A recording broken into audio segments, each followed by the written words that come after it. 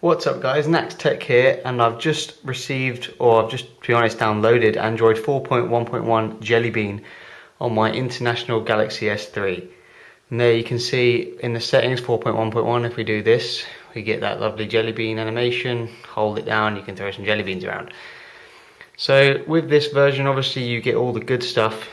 Project Butter is in great effect, it all works here. Google Now all works. I mean, this phone wasn't slow before, so you're not going to notice as big a difference as, like, say, the Galaxy Nexus went from ice cream sandwich to jelly bean, as this is going to go from ice cream sandwich to jelly bean. It's faster, and you'll see it in the transitions when I open apps, for example, like this. You see how quickly that opened up. And we won't go into contacts, so I don't want to show you some stuff. The clock, you can see that lovely animation that comes up, and it's really, really smooth. You obviously get the new notification panel. You can see here it's different. You only get the clock, you don't actually see your signal anymore. Like this, the brightness and the expandable notifications, which I can show you if I take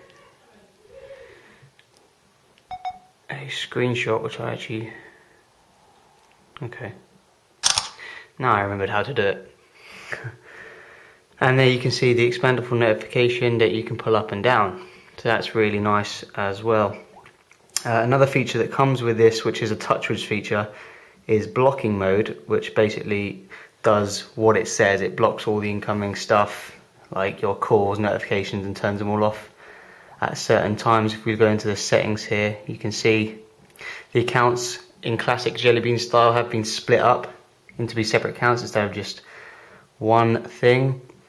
Let me show you that blocking mode. Here you go, blocking mode. If you click into it, you get all these features. If you turn it on, you can set a time for when stuff is not allowed. You can allow contacts to come through. Yeah, quite a useful feature if you don't want to be disturbed. Another thing they've added to TouchWiz is home screen mode. Now this is basically if you want to use basic or easy mode. Easy mode is if you don't really want to do stuff with your phone, you just want it to be clear and simple. Maybe your parents want to use it. I'll show you what I mean. If I hit easy mode, customizations will be saved, and you'll see that now this is all we have. See, everything's massive, and the home screens have all been populated for you with just simple stuff. You can see here a weather widget, a set alarm, your favorite apps, your favorite settings, and that is it. You can see. So that's quite nice if nobody wants to customize stuff. I'm going to hit back to basic mode because I like to customize my stuff. And there we go. Another thing you'll see is, I mean, it wasn't slow before, but it is really, really smooth now. There is no lag. There wasn't anyway, but it just feels like Project Butter is doing its job.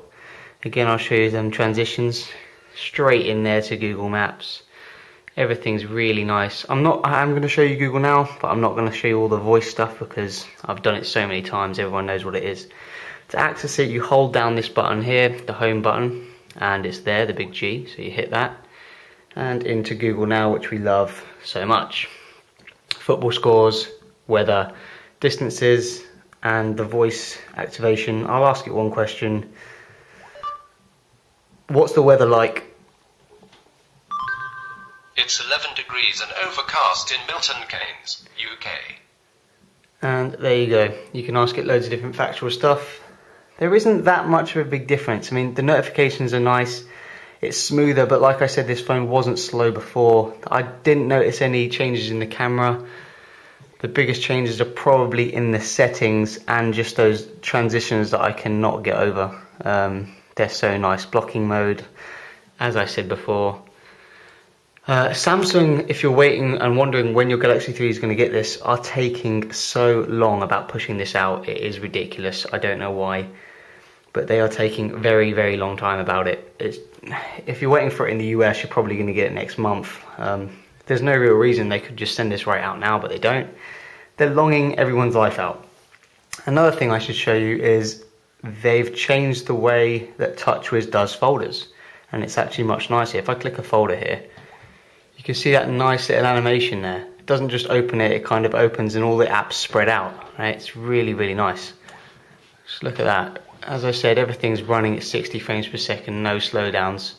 You don't expect any with the Galaxy S3 having that Exynos beast of a chip, but I really like the way that does the folders there. You can see it kind of unravels and puts it nicely. It's really nice.